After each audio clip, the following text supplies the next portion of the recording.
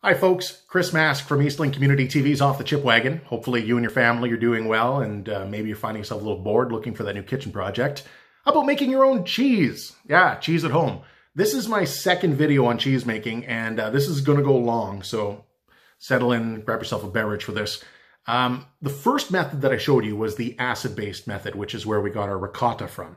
But this method for making cheese involves something called rennet. So this gets us mozzarella, paneer, burrata, stuff like that. Rennet's an interesting little enzyme. It can come from a few places. You can find it in the stomach of animals that haven't been weaned from their mothers yet. We're actually using a vegetable-based rennet, which you can get from distilling things like nettle and thistle. And I mean, you could even go like old school Bronze Age Roman, where it's not quite rennet, but it's vinegar. But now you're starting to add hurdles to the process. And trust me, you don't need hurdles because it took a lot of kicks at the can to give you something even remotely presentable for this video. So, rennet. You can find it in health food stores. You can get it in tablet and liquid form. Make sure you read the back because if it's double strength, you're going to want to cut it before you add it to anything. You can order it off the internet. Really not that hard to source if you look in the right places. Something else you need, citric acid. Now this stuff, pharmacies, again, health food stores, you can order it off the internet.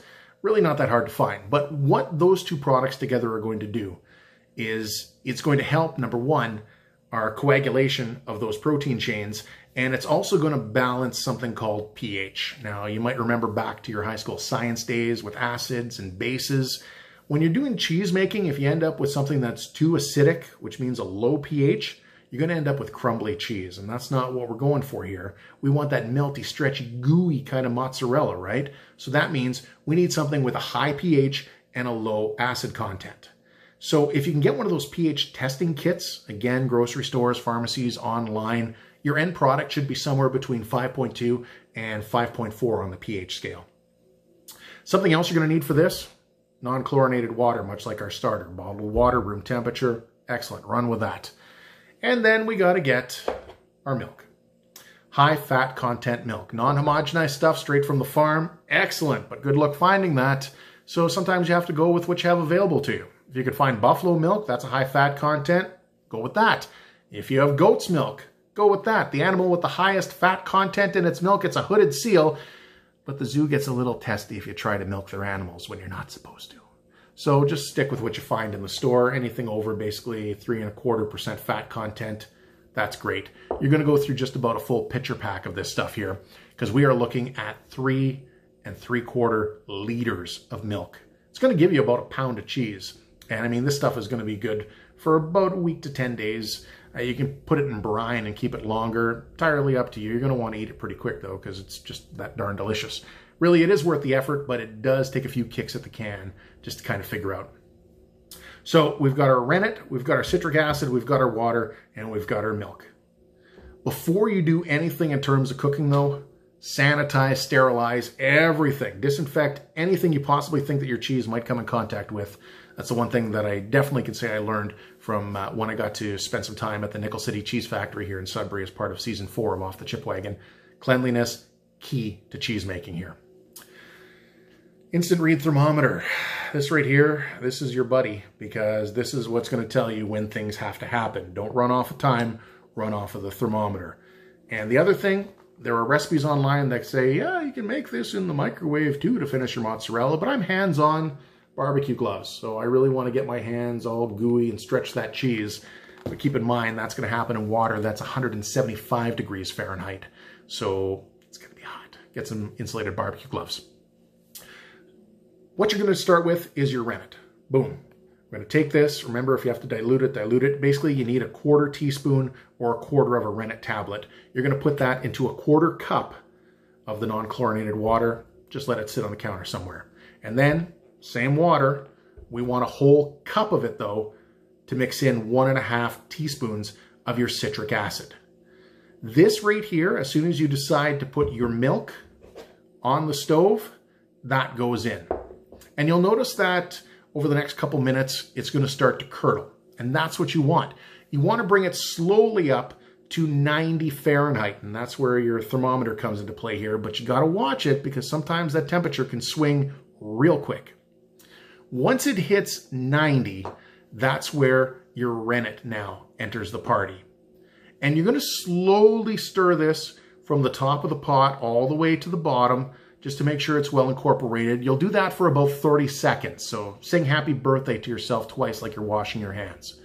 After that, everything is off the element. A lid goes onto the pot and you're going to let it sit for a good 5 minutes or so. And when you pull the lid off after 5 minutes, it should look like a custard. And if it doesn't, if it still looks pretty loose, then you're not done yet. A good way to look at it is taking a look at the whey, because that's basically what we have here, curds and whey. If it's got this yellowy kind of color here, this isn't ready.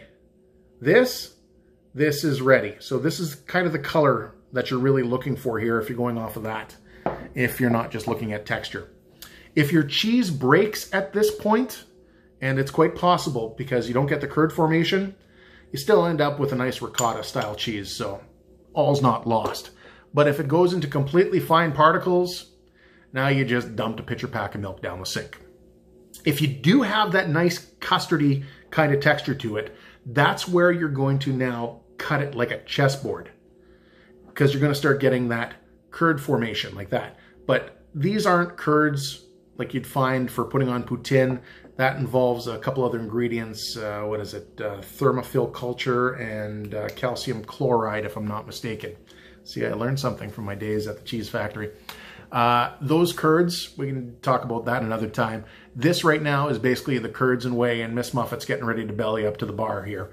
So you're going to slowly stir that for a good 5 minutes. I mean, you might even end up going 10 minutes, but you want to make sure that everything is well incorporated there and mixed before you decide to pour it out into a colander.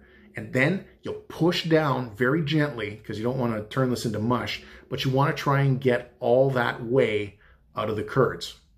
So get the whey out of the whey. Different spelling. Could be like a homonym if you said it in the right context. Regardless, the more whey you get out of it, the better. So while this is draining, what you can do is get yourself a pot of water, and this could be tap water, or if you want, go bottled water to be safe. But that water in the pot has to get up to 175 degrees Fahrenheit, because those curds that you're going to be able to pull out, you want to make sure they're about 1 inch to 2 inches, and they're going to be spongy. From here, get your hands involved.